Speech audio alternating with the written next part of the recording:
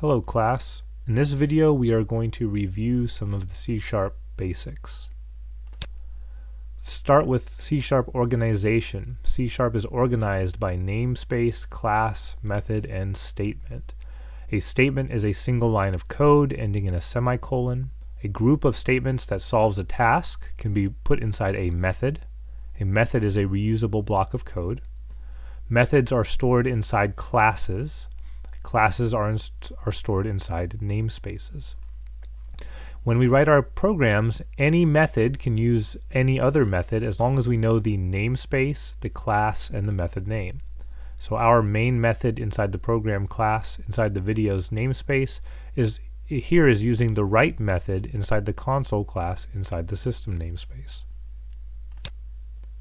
The main method is a special method in our program because it defines the beginning and end of our program. Every program should have one main method.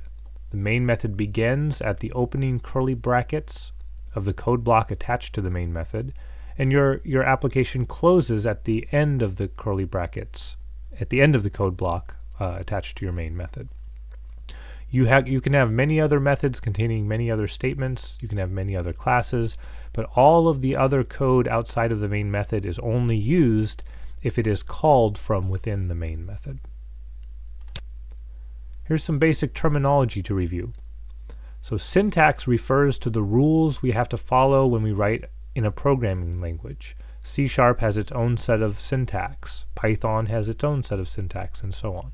But syntax refers to the rules we follow to write our programs in a specific language. Keywords are special words that have meaning to a programming language. In the C# language, some of the keywords are static, int, void, class, namespace, and there are others. Identifiers are the words that we assign to elements in our program. So when we name things like methods and variables, we name them using an identifier. Data types refer to how we store certain values in our program. All programs interact with data, with values, and the data types define how those values are stored in memory. Some common data types are int, double, string, and bool. Literal values refers to the data itself, such as numbers, like 10 and -3.14, or printable characters, like the string hi.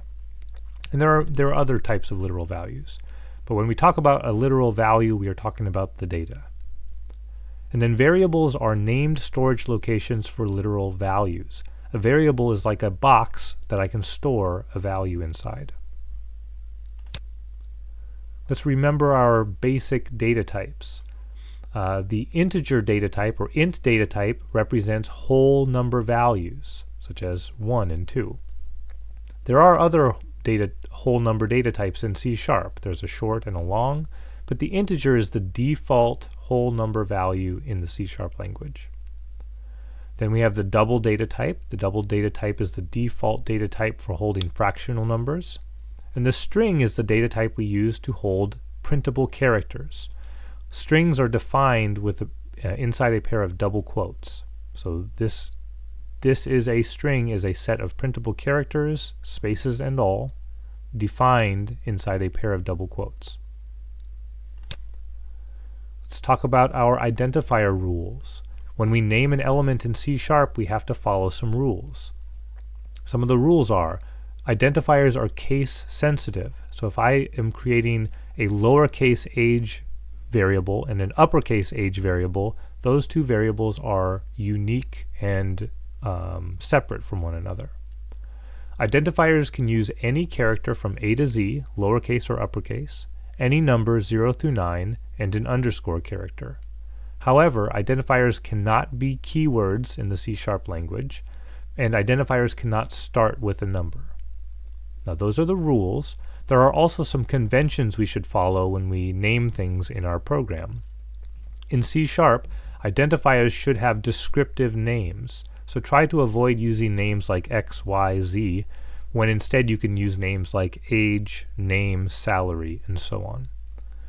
Variables should begin with a lowercase letter. This is a convention in C#.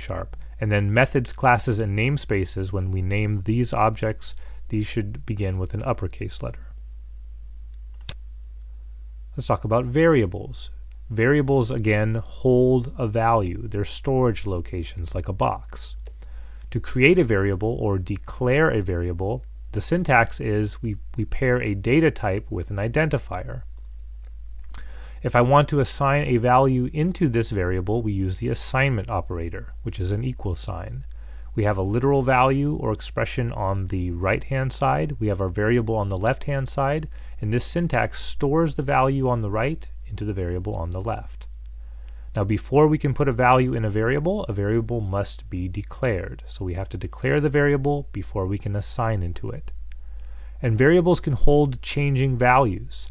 So I can reassign new values into the variable at any time. So at the beginning of my program, I may store one value, and then later on I may change that value and store another.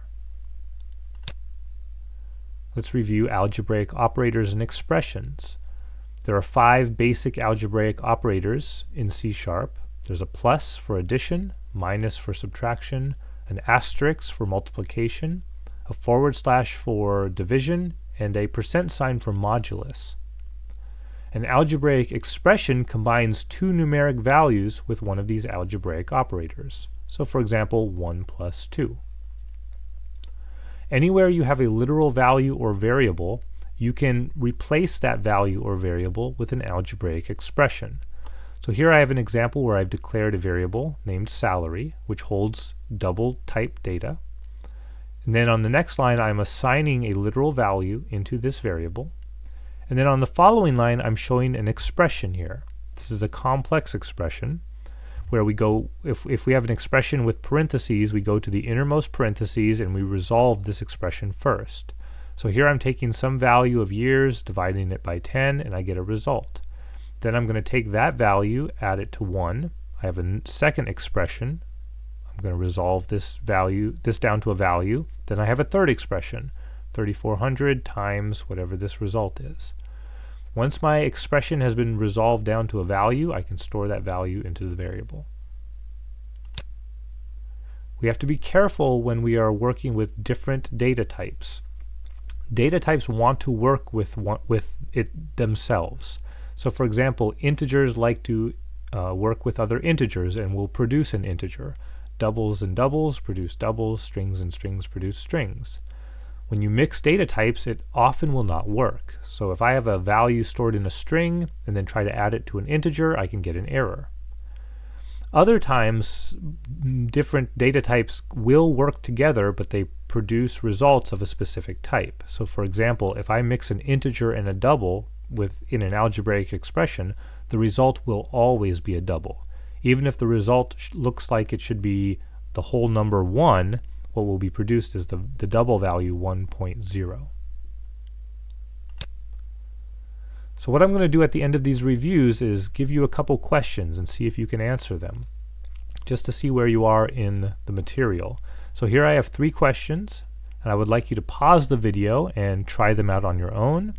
And in just a moment, I'm going to work through these 3 questions and show you how to solve them.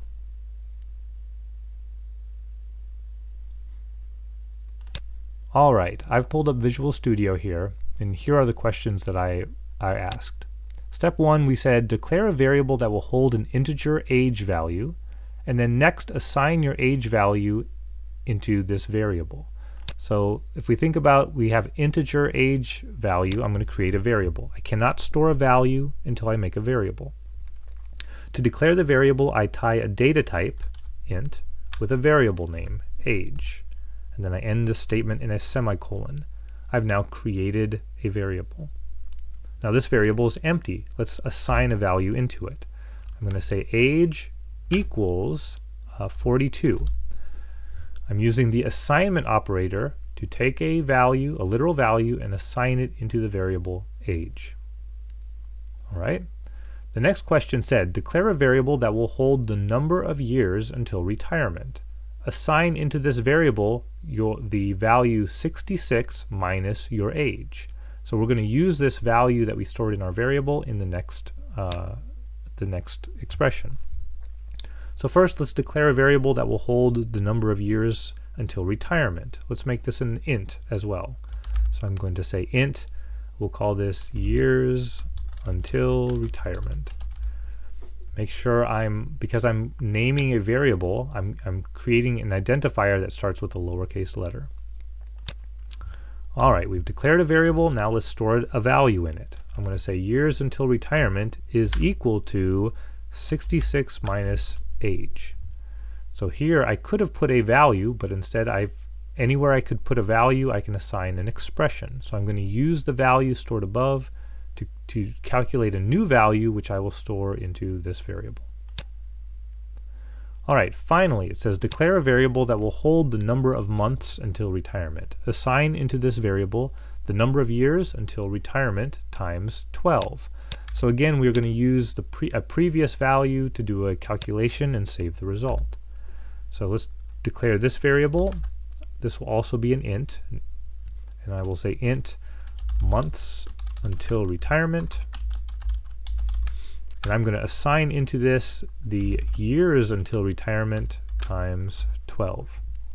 In this case, I've declared the variable and I'm initializing it in one line, which is allowed in C#. So I've created a location to store the result, have an expression on the right-hand side that will result in a literal value that I can then store into my variable.